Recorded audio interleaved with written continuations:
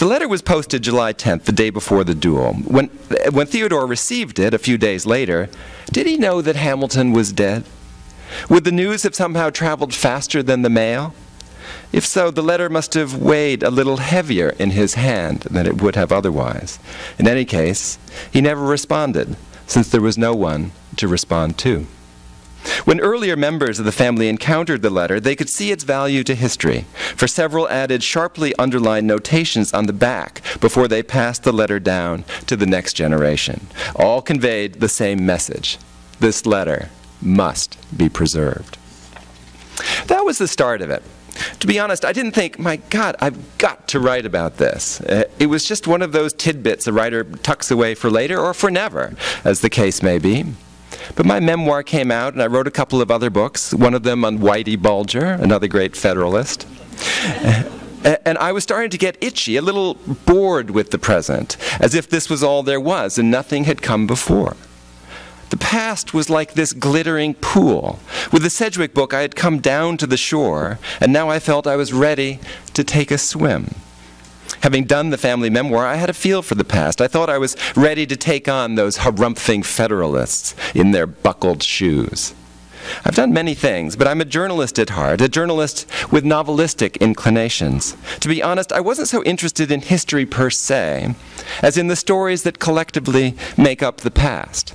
Stories of large personalities in dramatic conflict, of character expressed through action. And I wouldn't mind an almost Jamesian depth to the psychological dimension of my protagonists. I've always felt that psychology got short shrift in history, as if great men weren't a swirl of conflicting emotions like everyone else, and their deeds didn't come out of these depths as much as by historical circumstance. If history was a mystery, to me it isn't a whodunit, but a whydunit. Initially, as I looked around for a historical subject, I was intrigued by the notion of political violence, politics turned personal, lives on the line. An assassination, perhaps?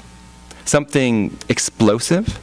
Kennedy, Lincoln, McKinley, Garfield, they'd all been done to death, one might almost say. Terrible to sort through history this way, deciding what stories deliver a bang. But then I remembered the letter, the duel. Oddly, for all the supposed fame of the duel, it wasn't much of a sharp memory for anyone I consulted. More a matter of hazy familiarity, less a fact than a factoid. If people remembered it at all, it was usually from that Got Milk commercial. Yeah. A silly bit where someone is called by a radio contest and asked who shot Hamilton, but can't get out the words Aaron Burr because his mouth is too full of peanut butter. You know that one? Say yes, please. And he doesn't got milk to wash it down. I can't tell you how many people told me about this. I had not seen it. That's how low Hamilton and Burr had sunk. But this was before the famous musical, which has proved such a great career move for both men. Honestly, many people weren't exactly sure who killed whom, let alone why or where or how. But then there was this essential publishing question that all writers face. Had the duel been done? It was obviously covered in all the biographies of the two men, but to my surprise, there had been no good book about the duel itself.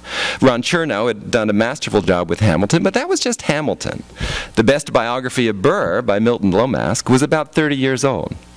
I was intrigued. Two powerful, fascinating men from the dawn of the nation joined forever in an act of appalling violence. This had possibilities.